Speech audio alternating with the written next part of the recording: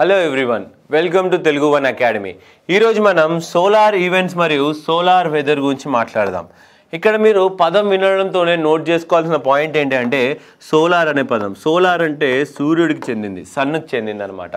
ఈ సన్ వల్ల జరిగే ఈవెంట్స్ లేదా సన్నులో జరిగే events with in the sun, ఈ సన్ వలన, సూర్యుడి వలన మన స్పేస్ వెదర్ ఏదైతుందో, మన అంతరిక్షంలో ఉన్నటువంటి వెదర్ ఏదైతుందో ఏ విధంగా చేంజ్ అవుతుందన్న దాని గురించి మనం ఈరోజు చదువుకుంటున్నాం అనమాట. So first and foremost coronal are ప్లాస్మల్ rain, sun పైన జరిగే అటువంటి డిఫరెంట్ ఫెనోమోనాస్ అండి. నేను ముందే చెప్పాను స్లైడ్లో ఏంటంటే సోలార్ ఈవెంట్స్, సన్ పైన జరిగే అటువంటి ఈవెంట్స్ గురించి ఒక్కొక్కటిగా ఇప్పుడు మనం తెలుసుకుందాం. కరోనల్ ఆర్ ప్లాస్మల్ రెయిన్, ఏదైతే సన్ పైన ఇలా వర్షంలా కురుస్తుందో, ఇలా ఎగిరి ఇలా వర్షం పైన ఇలా కురుస్తుందో దాన్ని ఏమంటామండి? Coronal plasma rain. Coronal or plasma rain is made up of gained globes of plasma that drip from the sun outer atmosphere back to its surface. సన్లో జరిగిన రియాక్షన్స్ వల్ల, కెమికల్ రియాక్షన్ వల్ల, విస్ఫోటనాల వల్ల ఈ ప్లాస్మా ఏదైతే ఫామ్ అయిందో ఇలా ఎగిరి మళ్ళీ ఇలా సన్ లోపలికి వచ్చేస్తుంది.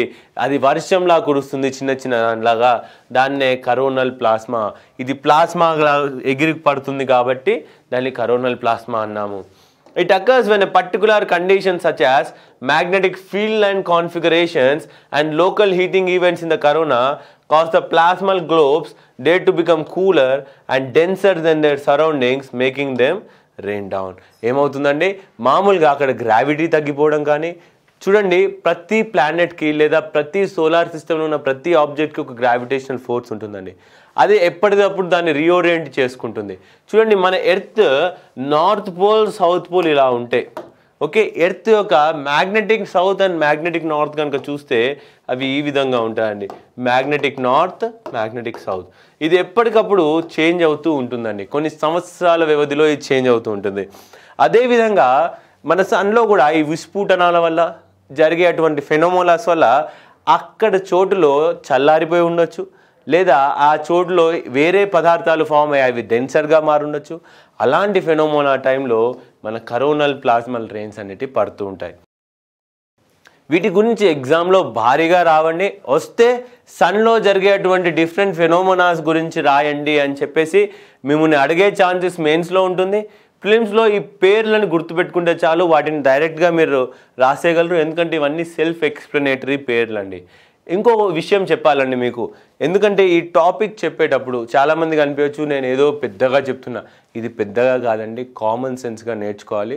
ఎందుకంటే చాలా వరకు క్వశ్చన్స్ వీటితో లింకప్ అయి వస్తాయి. ఎస్పెషల్లీ యూపీఎస్సీ ప్రిలిమ్స్ రాసేవాళ్ళు, లేదా టీఎస్పీఎస్సీ, ఏపీపీఎస్సీ ప్రిలిమ్స్ గ్రూప్ 1 రాసే వాళ్ళకి ఇవి చాలా important.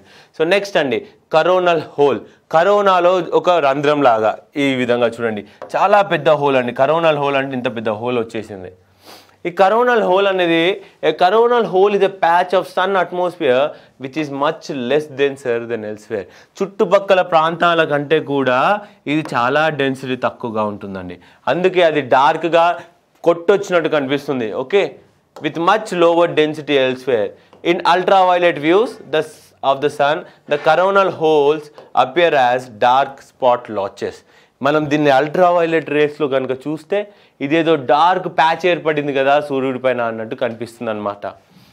These are the regions wear Sons magnetic field lines are connected directly to interplanetary space, allowing the solar material to escape out at a high speed stream of solar wind, leaving the dark hole near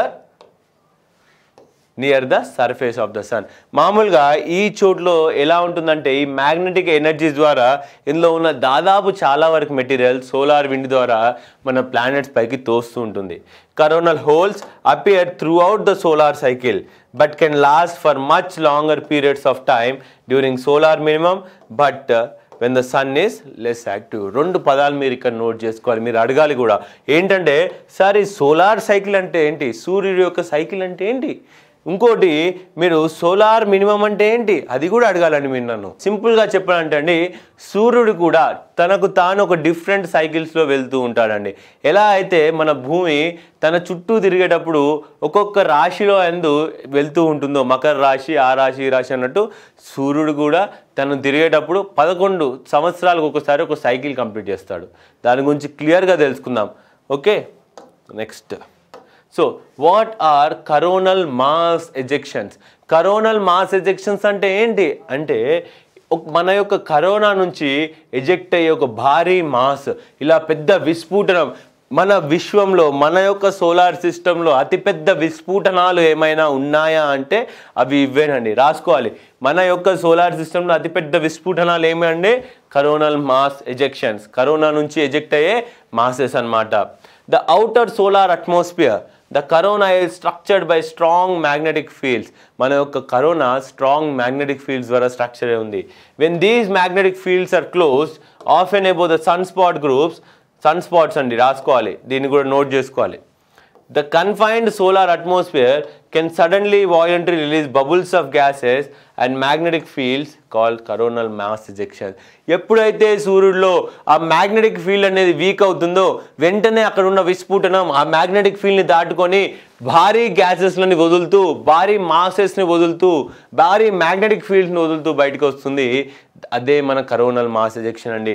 ఇప్పుడు చూడండి, ఇది సూర్యుడు, ఇక్కడ magnetic field కొంచెం week అయిపోయింది. ఇక్కడ జరిగే ఒక భారీ విస్ఫోటనం ఏమవుతుందండి, ఇలా పెద్దగా బయటకు వస్తుంది, ఇలా పెద్దగా బయటకు వస్తుంది. దాన్నే ఆ బయటకు వచ్చేది ఒంటరిగా రాకుండా గ్యాసెస్ని, పార్టికల్స్ని అన్నిటినీ పట్టుకొని వస్తుంది కాబట్టి దాన్ని కరోనల్ మాస్ ఎజెక్షన్స్ అంటాం. ఈ coronal mass ejections my friends అప్పుడప్పుడు భూమికి కూడా ఎఫెక్ట్ ఇస్తాయి. దాని గురించి కూడా చదువుదాం. A large coronal mass ejections can contain billions of tons of matter that can accelerate to several million miles per hour in a spectacular explosion. ఒక మామూలు విస్ఫోటనంలో, ఒక మామూలుగా జరిగే కరోనల్ మాస్ ఎజెక్షన్లో టన్నులుగా మాస్ అనేది ఎజెక్ట్ అయ్యి ఎంతో వేగమైన స్పీడ్తో అది ముందుకు కదులుతూ ఉంటుంది. Solar material streams out throughout the interplanetary medium, impacting any planet or spacecraft in the path. ఏదైతే విస్ఫోటనం జరిగిన తర్వాత వచ్చిన పదార్థాలు ఏవైతే ఉంటాయో వాటి వేగంతో అది భూమికి చేరొచ్చు, ఆ భూమి దగ్గర ఉన్న ప్లానెట్స్కి చేరొచ్చు, లేదా మనం ఇన్స్టాల్ చేసుకున్నటువంటి మన స్పేస్ స్టేషన్లు, మన శాటిలైట్లకు కూడా చేరి దాన్ని ఏదో విధంగా ఎఫెక్ట్ చేసే అవకాశం ఉంటుంది. The coronal mass ejections are sometimes associated with flares but can occur independently. దాదాపు సోలార్ ఫ్లేట్స్ తర్వాత వెంటనే కరోనల్ మాస్ ఎజెక్షన్స్ని చూస్తూ ఉంటాం. కానీ ఈ కరోనల్ మాస్ ఎజెక్షన్స్ అనేటివి స్వయం ప్రతిపత్తిగా వాటికి అవే కూడా ఫామ్ అయ్యే అవకాశం ఎక్కువగా ఉంటుంది. కాబట్టి ఇది కూడా మీరు నోట్ చేసుకోవాలి. మీకు కరోనల్ మాస్ ఎజెక్షన్స్ ఒక పిక్చర్ చూపిస్తానండి. ఇక్కడ చూడండి, ఇలా పెద్ద విస్ఫోటనం. ఇది చూడండి, ఇది ఒక సన్ యొక్క కరోనా, ఇది కరోనా చూడండి. ఈ కరోనాని కూడా దాటుకొని సన్ లేయర్ నుంచి దాదాపు ఎంత బయటకు వచ్చిందో చూడండి. This is what coronal mass ejections look like. This is what చూడండి. మామూలుగా అయితే సోలార్ ఫ్లేట్స్ అండి, సింపుల్గా కనిపిస్తాయి. కానీ మాస్ ఎజెక్షన్ చూడండి, ఇక్కడ నుంచి వచ్చిన విస్ఫోటనం ఇలా దీని రిపెల్స్ ఇలా స్ప్రెడ్ అయిపోతూ ఉంటాయి, అంతే కదా. So next filament eruption. Same అండి, దాదాపు పేరు ద్వారానే తెలుస్తుంది. చిన్న ఎరప్షన్స్ ఏవైతే ఉంటాయో ఫిలమెంటల్ షేప్స్లో, ఇలా ఫిలమెంట్స్ ద్వారా చిన్నగా ఒక ఫిలమెంట్ అంటే ఒక బల్బ్లో ఉన్న ఫిలమెంట్ లాగా వస్తాయో వాటిని ఫిలమెంటల్ ఎరప్షన్స్ అంటాం. సెల్ఫ్ ఎక్స్ప్లెనేటరీ అండి, నేను టైం వేస్ట్ చేయదలుచుకోలే. ఒకసారి పాస్ చేసి మీరు చదివితే మీకు దీని అర్థం పూర్తిగా తెలిసిపోతుంది. Simple. Okay, next flux robe. ఏంటండి ఫ్లక్స్ రోబ్? ఇది కూడా కరోనాలో జరిగే ఎజెక్షన్స్ అండి. కానీ ఫ్లక్స్ రోబ్లు ఇలా మనం తినే బూర్ మిఠాయి లాగా, పీచ్ మిఠాయి లాగా గుండ్రంగా తిరిగిపోతుంది. అదేంటో ఒకసారి చదివి చెప్తాను. Flux robe is a kind of magnetic structure that is thought to be heart of the sun eruption. Okay, flux robes form in plasmas such as sun's corona when the loop of magnetic lines connect with each other. ఏమవుతుందండి, sun నుంచి ఎన్నో magnets form అవుతాయండి. ఒక విస్ఫోటనం, ఇక్కడ విస్ఫోటనం చెందింది అనుకోండి, అక్కడ magnet ఇలా ఫామ్ అయిపోతుంది. ఇది మ్యాగ్నెటిక్ మెటీరియల్ ఫామ్ అయిపోతుంది. అప్పుడు దీంట్లో నుంచి కూడా కొన్ని మ్యాగ్నెటిక్ లైన్స్ ఆఫ్ ఫోర్స్ వస్తాయి. అటువంటి టైంలో జరిగేది ఈ ఫ్లక్స్ రోబ్స్ అండి. The resulting flux ropes are formed from bundles of magnetic fields that have magnetic field wrapped around them like the strips on the candy cane. మొత్తం magnetic lines of force అక్కడ పిచ్చిగా ఉండడం వల్ల form అయ్యేదే మన flux rope అన్నమాట. This twisted structure, excited in the series of loops, form the sun's surface and can be carried away from the sun by coronal mass ejections. ఏవైతే ఈ magnetic forces ఉన్నాయో coronal mass ejection ద్వారా ఇతర వైపు కూడా మనం తీసుకెళ్లే అవకాశం ఉంటుంది. నెక్స్ట్ చాలా చాలా ఇంపార్టెంట్ అండి, ఇంపార్టెంట్ అన్నాను, నోట్ చేసుకోవాలి. హీలియోస్పియర్, ఇది మీరు ఎగ్జామ్లో కూడా వింటారు. హీలియోస్పియర్ అంటే ఏంటో ఫస్ట్ మీకు నేను పిక్చర్ చూపిస్తాను. ఇది మన సోలార్ సిస్టమ్ అండి. మీకు సరిగ్గా కనిపించకపోవచ్చు, కానీ ఇదంతా కూడా మర్చిపోండి. ఇది మన సోలార్ సిస్టమ్. ఇక్కడ మన సూర్యుడు ఉన్నాడు, దాని చుట్టూ ఉన్న మన ప్లానెటరీ యొక్క ఆర్బిట్స్ అండి. ఇవన్నీ కూడా చూడండి, మన ప్లానెట్ ఆర్బిట్స్, మన సూర్యుడు సెంటర్తో. ఇది మన సోలార్ సిస్టమ్.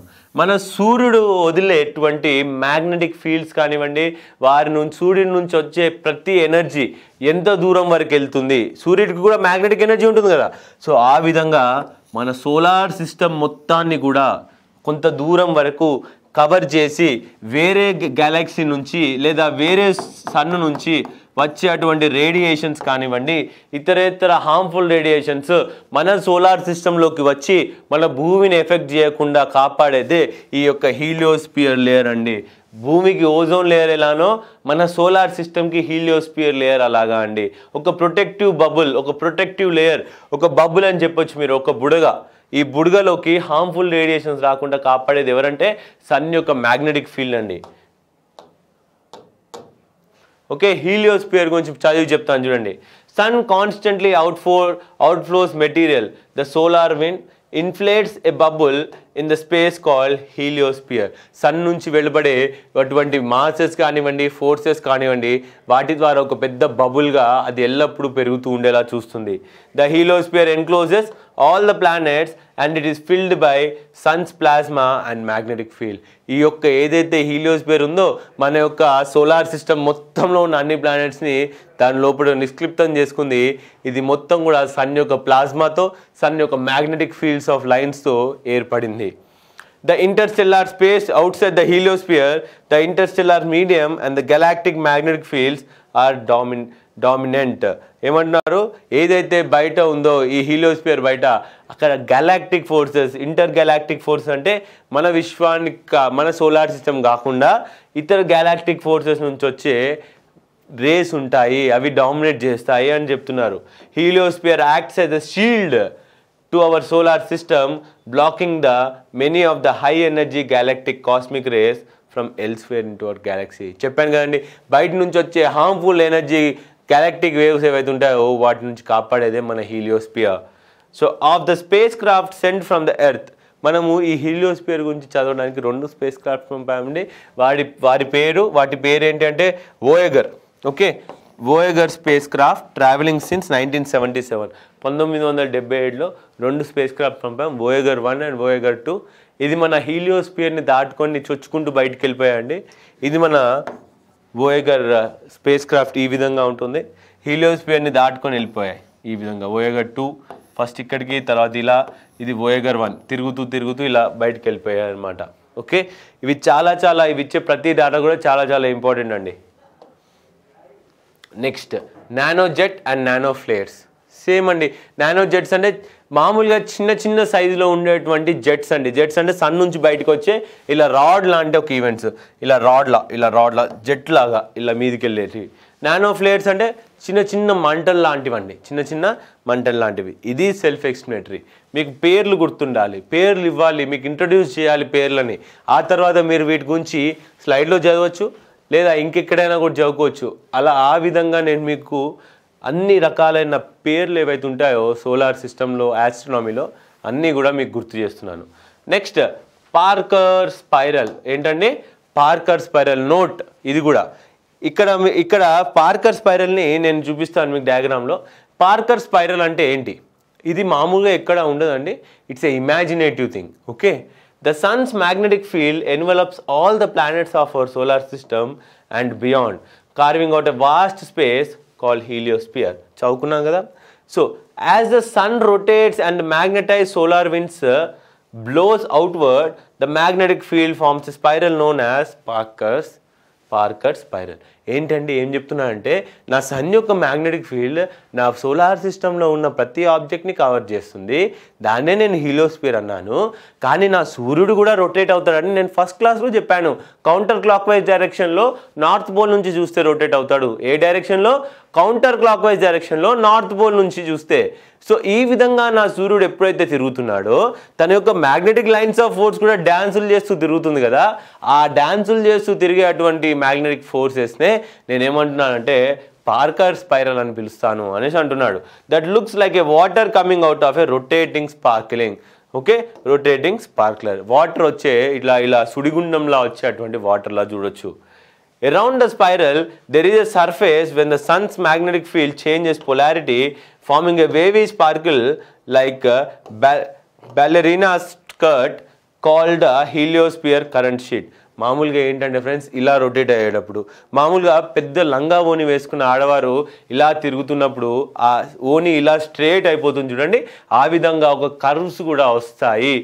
దాన్నే బ్యాలరీనా కర్వ్స్. బ్యాలే డ్యాన్స్ చేసే వాళ్ళ స్కర్ట్స్ ఇంకా చిన్నగా ఉంటాయండి. సో ఆ షేప్లో వస్తుంది. మీకు ఫిగర్ చూపిస్తే అర్థమవుతుంది. ఇదండి, ఇది బ్యాలరీనా స్కర్ట్ షేప్లో ఇలా స్కర్ట్ షేప్స్లో.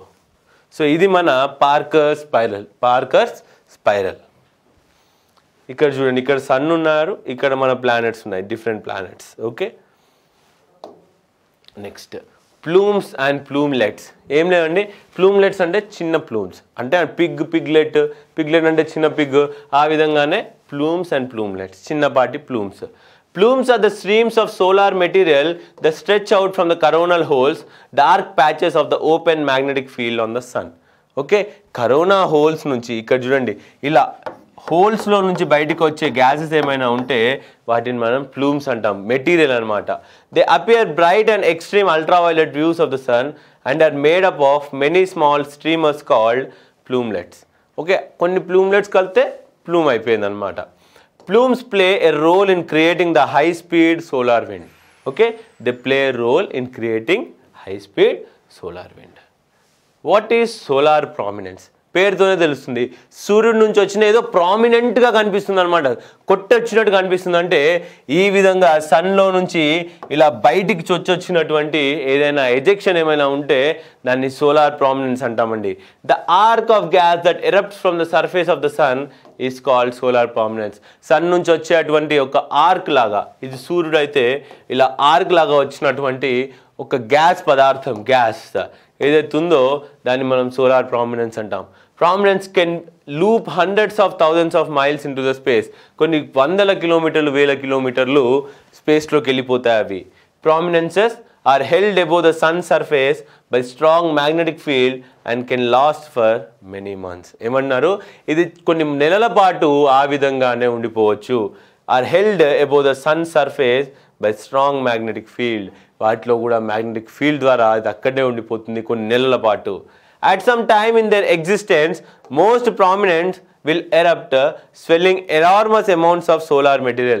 అవి ఉన్నన్ని రోజులు ఉండి అది కొలాప్స్ అయినప్పుడు, అది పేలిపోయినప్పుడు, పగిలిపోయినప్పుడు ఎంతో సోలార్ మాస్, సూర్యుడి నుంచి వచ్చిన మాసెస్ని అవి మన సోలార్ సిస్టంలోకి ఎరప్ట్ చేస్తాయండి. సో ఇక్కడ చూడొచ్చు మీరు సోలార్ ప్రామినెన్స్ని. ఇది చూడండి, ఇది సోలార్ ప్రామినెన్స్ అనమాట, మన యొక్క సోలార్ ప్రామినెన్స్. ఇక్కడ కూడా మళ్ళీ ఒకసారి మీరు సన్ యొక్క డిఫరెంట్ లేయర్స్ని, పార్ట్స్ని గమనించవచ్చు.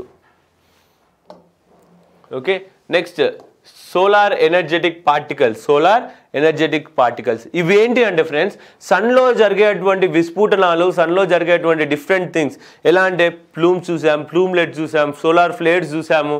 ఇవన్నీ ఏవైతే జరుగుతున్నాయో కరోనల్ మాస్ ఎజెక్షన్స్, ఇలా సన్లో నుంచి ఇలా ఒక బాంబు లాగా ఏర్పడి ఇలా స్ప్రెడ్ అయ్యి వెళ్ళిపోతాయండి. ఒకవేళ ఇలా స్ప్రెడ్ అయ్యేటప్పుడు ఇక్కడ కనుక మన ఎర్త్ ఉంటే మన ఎర్త్కి చాలా డ్యామేజ్ అవుతాయి. ఎస్పెషల్లీ మన ఎలక్ట్రిక్ గ్రిడ్స్ రాసుకోవాలి, ఎలక్ట్రిక్ గ్రిడ్స్. ఈ ఎలక్ట్రిక్ గ్రిడ్స్ అంటే ఏంటండి, మన తయారు చేసుకున్న సప్లై లైన్ ఉంటాయి చూడండి, అవి మొత్తం పాడైపోయే ఛాన్సెస్. మన కమ్యూనికేషన్ సిస్టమ్ ఫెయిల్ అవుతుంది. ఏంటి, కమ్యూనికేషన్ సిస్టమ్ ఫెయిల్స్. రాసుకోవాలి ఇవి రెండు కూడా. Okay, next. సో దాని గురించి నేను సెల్ఫ్ ఎక్స్ప్లెనేటరీ ఇచ్చానండి, ఒక్కసారి చూసుకోవాలి. మొత్తం కూడా సెల్ఫ్ ఎక్స్ప్లెనేటరీ, కొత్తగా ఏముండదు. Next solar flares. Okay, solar flares are produced on the sun surface due to magnetic anomalies. మామూలుగా చెప్పాలంటే సింపుల్ డెఫినేషన్ ఇక్కడ ఇచ్చాను చూడండి. The magnetic field lines near the sun spot often tangle across and reorganize. This causes sudden explosion called solar flares. సన్లో sun spots అని ఉంటాయండి. సూర్యుడు చుట్టూ నల్ల నల్ల చుక్కలు కనిపిస్తాయి సూర్యుడి పైన అప్పుడప్పుడు. ఈ నల్లటి చుక్కలు ఏవైతే ఉన్నాయో అవి చల్లటి ప్రాంతాలండి. సన్ పైన ఉండేటువంటి చల్లటి ప్రాంతాలు. దాంట్లో మ్యాగ్నెటిక్ ఫీల్డ్ కూడా డిఫరెంట్గా ఉంటుంది. అవి డెన్సిటీ కూడా తక్కువగా ఉంటుంది. ఇటువంటి సమయంలో ఎక్కడైతే ఇక్కడ కరోనల్ మాస్ ఎజెక్షన్స్ కానీ ఏమైనా అయ్యాయో దాని చుట్టూన్న మ్యాగ్నెటిక్ ఫీల్డ్స్ వల్ల ఇది ఇక్కడ డెన్సిటీ తక్కువ వాడి ఇలా కిందికి వెళ్ళిపోతుందండి. కిందికి వెళ్ళిపోయినప్పుడు సోలార్ ఫ్లేర్స్ అనేవి పర్ఫామ్ అవుతాయి. Solar flares release a lot of radiation into the space. If solar flare is very severe, the radiation it releases can interfere with our radio communication on the earth. Earth పైన communication systems, radio systems కూడా damage అవుతాయి. ఎందుకంటే మన ionosphere, మన ఎర్త్లో different layers ఉంటాయండి. మీరు జాగ్రఫీలో చదువుకున్నప్పుడు ionosphere అనే ఒక లేయర్ చూస్తారు. దాని ద్వారానే మనకి రేడియో కమ్యూనికేషన్స్ రివర్స్ వస్తున్నాయని చదివాము. ఆ అయనోస్పియర్లో ఉన్న అయాన్స్ అన్నిటినీ డిస్టర్బ్ చేస్తుంది. So they are magnetic storms that appear to be very bright spots with gaseous surface eruption. Gases లాగా ఒక మ్యాగ్నెటిక్ స్టార్మ్ని క్రియేట్ చేసేదే ఈ solar flares. As solar flares are pushed through the corona, they heat it gas to anywhere from 10 to 20 million degrees Celsius. చాలా చాలా వేడిగా ఉంటాయండి. So ఇవి అండి సోలార్ ఫ్లేర్స్ అంటే ఇక్కడ చూడొచ్చు మీరు. ఇవన్నీ కూడా సోలార్ ఫ్లేర్స్. ఈ విధంగా మొత్తం స్ప్రెడ్ అయ్యేటి అన్నీ కూడా సోలార్ ఫ్లేర్స్. ఓకే, నెక్స్ట్ ఇప్పుడు మనం సన్ స్పాట్స్ గురించి చదువుకుంటాం. ఇక్కడ సన్ స్పాట్స్ చూడండి friends. These are all sun spots. డార్క్గా కనిపిస్తున్నాయి చూడండి, అవి సన్ స్పాట్స్. సన్ స్పాట్స్లో రెండు పార్ట్స్ మేజర్గా ఉంటాయండి, అంబ్రా అండ్ పెనంబ్రా.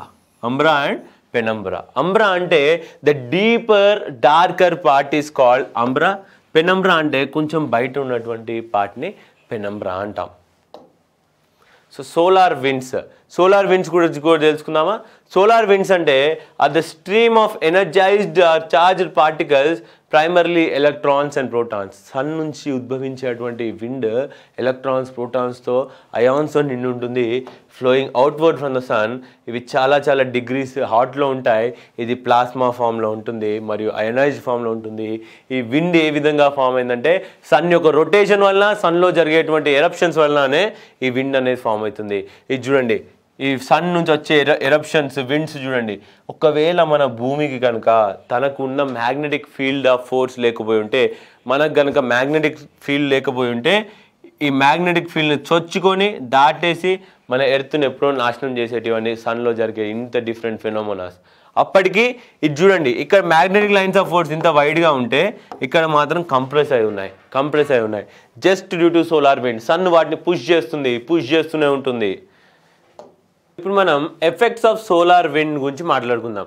ఈ అరోరాస్ ఏవైతే ఉంటాయో మై ఫ్రెండ్స్, మనకు బేసికల్లీ నార్త్ పోల్లో మరియు సౌత్ పోల్లో, అంటార్క్టికా మరియు ఆర్క్టిక్ రీజియన్స్లో ఇలా అరోరా బోరియాలిసిస్ లేదా అరోరా అనేసి అంటాము. బేసికల్లీ ఇవి లైట్స్ అనమాట, అయనోస్పియర్కి చెందినవి అనమాట. దేనికంటే ionosphere. Okay, night lights.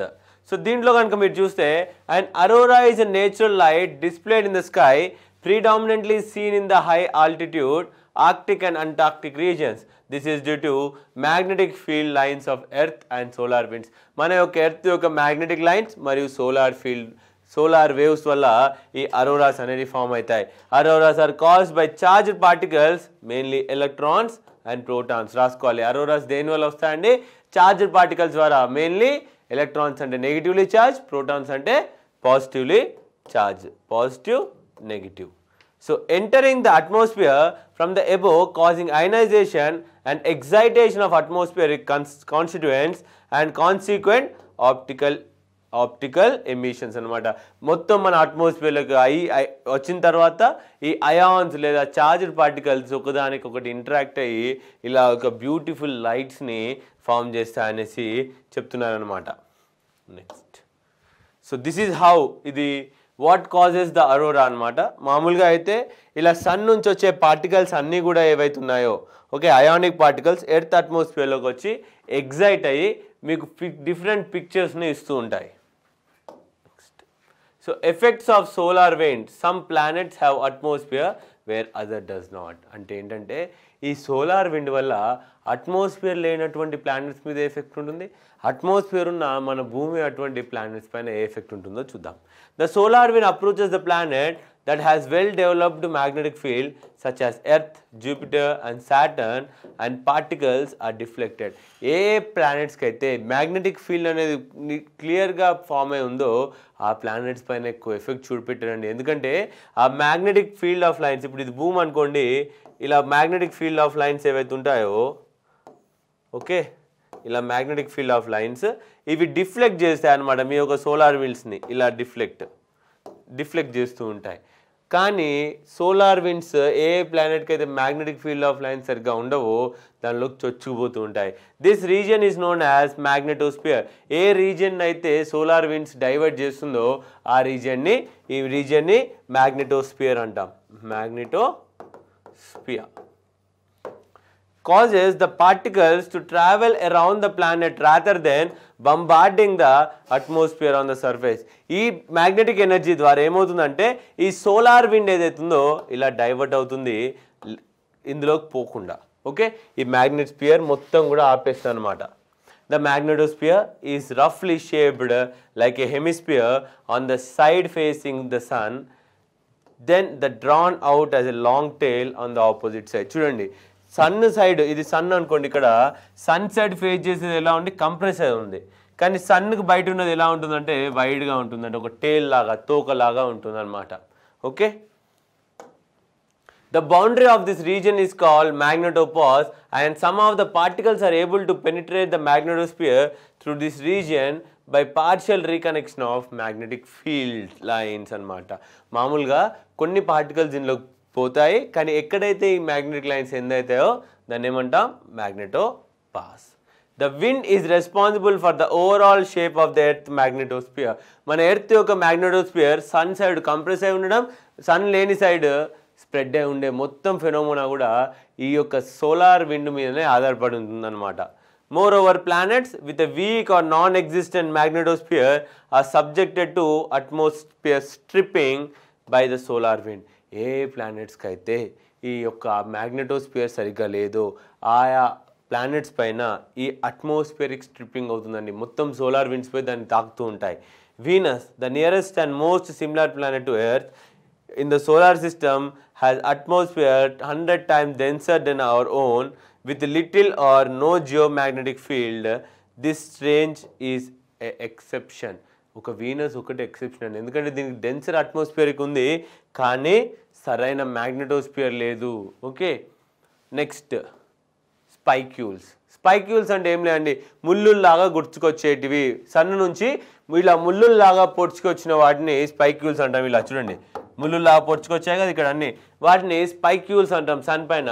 At any given moment as many as 10 million, ఎంత అంటే 1 కోటి స్పైక్యూల్స్, wild jets of solar materials burst out from the sun. మనం ఇట్లా కన్ను రెప్పలు ఆర్చేలోపు సన్ నుంచి 10 లక్షల స్పైక్యూల్స్ ఇలా బర్స్ట్ అవుతూ ఉంటాయి. గడ్డిలా కనిపిస్తుంది సన్ పైన, ఒక గడ్డి పొర వేసినట్టు ఎలా ఉంటుందో ఇలా స్పైక్యూల్స్ కూడా అలానే ఉంటాయి కొచ్చగా.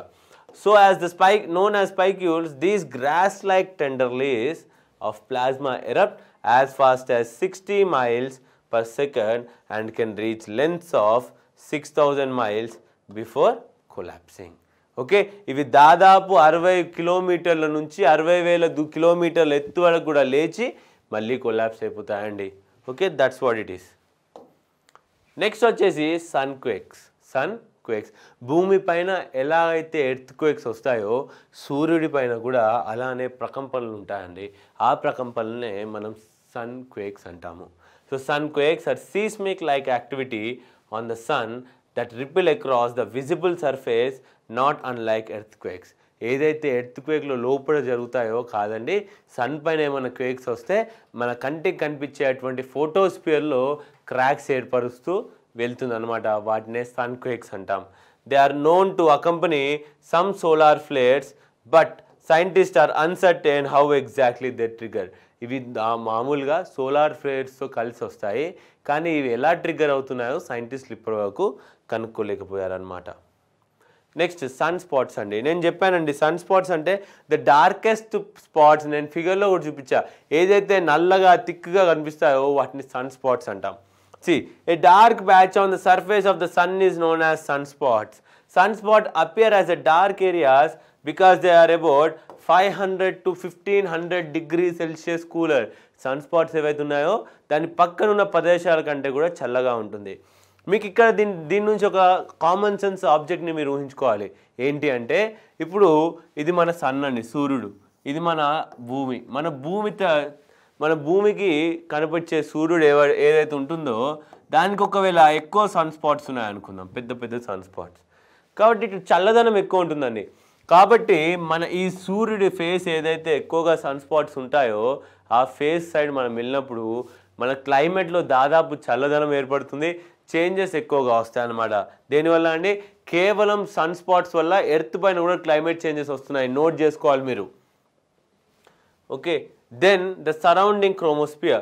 The individual sunspot has a lifetime ranging from few days to few months. ఏదైతే సన్స్పాట్ ఉంటుందో ఒక రోజు నుంచి కొన్ని రోజులు లేదా కొన్ని నెలల తరబడి కూడా అవి ఉండవచ్చు అనమాట. Each సన్స్పాట్ has a black centre.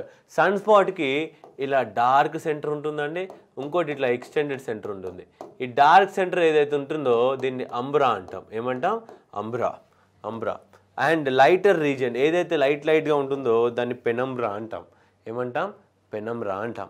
It has been suggested that sun is 1% cooler when it has no sunspots, and that this variation in solar radiation might affect the climates of the earth. ఏమంటున్నారు? The sun is 1% cooler when it has no sunspot, and that this variation ఏమంటున్నారు? ఈ sun spot లేకపోతే sun మామూలు కంటే చల్లగా ఉంటుంది, కాబట్టి అది భూమిపైన కూడా క్లైమేట్ చేంజెస్ తెచ్చే అవకాశాలు ఉంటాయి అంటున్నారు. Effects of solar activity on earth. ఏవైతే సోలార్ యాక్టివిటీస్ ఇప్పటివరకు చూసామో, కరోనల్ మాస్ ఎజెక్షన్స్ కానివ్వండి, లేదంటే సన్ స్పాట్స్ కానివ్వండి, లేదంటే సోలార్ ఫ్లేర్స్ కానివ్వండి, లేదంటే మిగతా అన్ని ఫెనోమెనా సోలార్ స్పైక్యూల్స్, ప్లాస్మాస్, ఇవన్నీ ఏవైతే చూసామో అవి మన భూమిపైన ఎటువంటి ఎఫెక్ట్ చూపిస్తాయంటే చూసామండి, అరోరాస్ ఫామ్ చేస్తాయండి. ఇది ఇంపార్టెంట్ అండి, ఇది మీరు రాసుకోవాలి ఖచ్చితంగా. When particularly strong coronal mass ejections can also interfere the power utility grids. ఏవైతే పవర్ గ్రిడ్స్ ఉంటాయో మన ఎలక్ట్రిసిటీని మన డిఫరెంట్ ఇళ్ళకి కానివ్వండి ఇండస్ట్రీకి పాస్ చేస్తాయో ఆ గ్రిడ్స్ అనేటివి ఫెయిల్ అయ్యే ఛాన్సెస్ ఉంటాయి. దేనివల్ల అండి? కరోనల్ మాస్ ఎజెక్షన్స్ వల్ల. And their worst can cause electricity shortages and power outages. Okay, solar flares and coronal mass ejections are the most powerful explosions in our solar system. ఈ solar flares ఉన్న coronal mass ejections మన solar సిస్టంలోనే అతి పెద్ద విస్ఫోటకాలు. Super granules. Next topic super granules అంటే ఈ ఫిగర్లో చూడండి, ఇక్కడ thick layer ఒక బ్యాండ్ కనిపిస్తుంది చూడండి, హైలైట్ అయిపోయి, వీటినే సూపర్ గ్రాన్యూల్స్ అంటాం అనమాట. థిక్గా కనిపిస్తుంది చూడండి, మొత్తం దాదాపు పూర్తి సన్నును సర్కిల్ చేసే అంత థిక్గా ఉన్నది. So super granules are network of cells covering the sun visible surface that stretch from 18,000 miles more than the larger enough to frame two earths side by side. ఏంటి? సైడ్ బై సైడ్గా ఎర్త్ని మొత్తం చుట్టే అంత కెపాసిటీతో ఉండే ఎటువంటి వాటిని సూపర్ గ్రాన్యూల్స్ అంటాం. They are caused by convection of material in the sun. ఏమవుతుందండి? సన్లో ఉన్న మెటీరియల్ దాని ఎనర్జీని ఎగ్జిక్యూట్ చేసేటప్పుడు ఇలాంటి విజువాలిటీస్ వస్తాయని చెప్పేసి చెప్తున్నారు. సో సన్లో ఉన్న ప్రతి ఎలిమెంట్ ఇక్కడ చూడొచ్చండి. చూడండి, ఫిలమెంటల్ eruptions, nano jets and nano flares, sun quakes, solar flares, coronal whole అంటే ఏంటి, కరోనల్ రెయిన్ అంటే ఏంటి, కరోనల్ మాస్ ఎజెక్షన్స్ అంటే ఏంటి, solar wind, plumes, sun spots, sun granules, స్పైక్యూల్స్ and flux ropes. దాదాపు ప్రతి దాని గురించి మనం నేర్చుకున్నాం. ఈ ప్రతి స్లైడ్ కూడా ఫ్రెండ్స్ మనకు నాసా నుంచి ఇంపార్టెంట్ పాయింట్స్ తీసుకున్నాం. సో ఇప్పటివరకు చదివిన దాంట్లో నుంచి మామూలుగా మోడల్ ప్రిలిమ్స్ క్వశ్చన్ ఏ విధంగా వస్తుంది. Okay, model prelims. ఓకే, ఇప్పుడు ఫస్ట్ ఏమి ఇస్తా అంటే which of the following statements following statements is true according to space